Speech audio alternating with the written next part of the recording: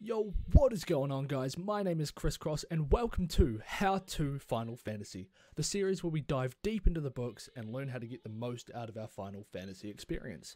Today we're learning how to get the very best start to Final Fantasy VIII, so let's get right into it.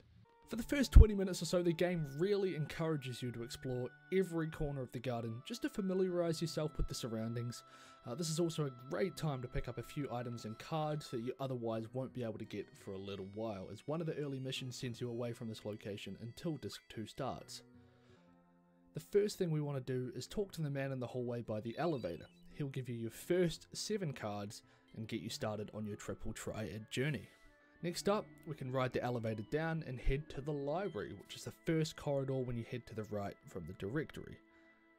You can also use the directory itself to quick travel anywhere in the garden, so keep that in mind. Once you've made it to the library, make your way to the second bookshelf and examine by pressing X on your PlayStation or A on Xbox depending on what you've set it as, and keep examining until Squall reaches in to grab a book called The Occult Fan. Now this is one of 4 magazines that you can collect in the game that gives you clues about obtaining a certain Guardian Force that you will not want to miss. So with the 7 cards and Occult Fan obtained, you can make your way to the front gate to meet with Quistis, who will accompany you to the fire cavern.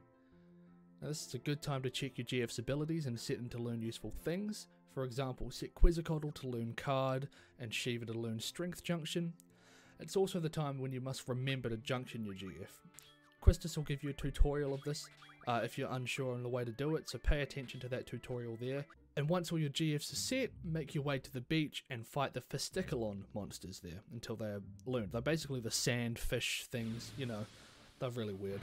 Basically fight those, each battle will give you 6 AP and it's the best way to level up your GF's abilities from this point of the game. Once Quetzalcoatl learns Card, make sure to set him to learn Card Mod, which is one of, if not the most useful ability in the game, and after that, Thunder Magic Refine. Once Shiva learns Strength Junction, have her learn Ice Magic Refine, and once these abilities are learned for both GFs, you can start setting them to learn anything you personally desire, as these are the only real abilities you'll need for most of Disc 1. So now that these abilities are learned, we can start putting them to use. Starting with Shiva's Ice Magic Refine, we can turn the fish fins that we obtain from the Fisticulons on the beach. Each battle drops at least 1 or so, I'm pretty sure, from memory. These will give each character 100 waters and is a great early boost to our stats when we junction it. Set it as Squall Strength and see the extra damage you dish out. Now as a completely optional step, you can fight Glacial Eyes if you hug the mountain behind the garden, and if you use the card ability in battle, you actually have a chance to obtain a Jumbo Cactuar card, which will almost make it impossible for you to lose a game this early on. And also drawing 100 of each magic from each of these encounters is a great idea as well, but not, again, 100% necessary. Now with Squall's strength stat hitting for 200 to 300 damage per hit, you can make your way through to the fire cavern and fight Ifrit. You'll gain him as a GF as well as obtain his card. And at this point I normally junction Squall with Ifrit and Quetzalcoatl, and I normally junction Quistis with Shiva.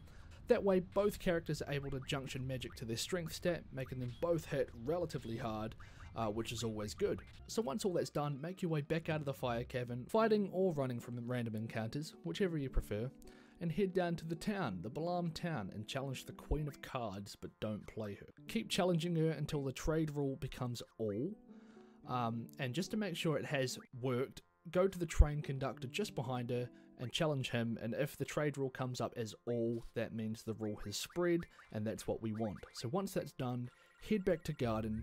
So once you make it back, Quistis will congratulate you and leave you to do as you please. So basically, it's triple triad time, baby. Now you can head to the directory in the main hall and wait until you see a young boy wearing blue who runs from the left side of the screen to the right. You challenge him to the card game and play him until you obtain the Minimog card. It's a level 8 GF card, it's very useful, and it will help you to get the rest of these cards that we need at this point in the game. Now if you followed this video step for step, your card deck will contain Ifrit, Minimog, Jumbo Cactuar, and 2 other cards of your choosing. And with this deck we can now head to the back of the cafeteria and challenge the guy in the back to play a game of the cards, this guy on the screen right here. And the card we want from him is actually Quistis' card, the first level 10 character card that we can obtain. He also has a lot of other good cards, such as Marlboros and Aln Oils that we can collect too, so make sure you do go ahead and do that as well. So now you've obtained the Quistis card, we have all the rare cards that we can collect at this point. So it's time to grind for some not so rare cards that will actually help boost our stats to crazy heights. Head to the Gatekeeper shown on the screen and challenge him until you have around 15 Abyss Worm cards. It will take a while, but trust me, it's worth it. Now using Quetzalcoatl's card mod ability, you can refine these Abyss Worms into windmills. And then using Quetzalcoatl's Thunder Magic Refine ability, you can refine those windmills into tornadoes. Dish out 100 tornadoes for each character, junction them to your strength, and the whole first disc will be a breeze. There's so much more you can do at this point in the game, but I'm going to have to save that for another video entirely. With these steps I've given you, you are well and truly set to demolish this game and absolutely enjoy the story without having to worry too much about grinding.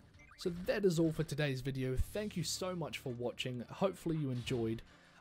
If you have anything you want me to dive into in terms of Final Fantasy content that you don't absolutely understand, this series is all for that, so leave that down in the comments below. If you want to see me play these Final Fantasy games live, head down to the description and click the link below to my Twitch stream. I stream every Monday, Wednesday and Friday. I believe there'll be a stream schedule on that link as well, so you can check if I ever change it.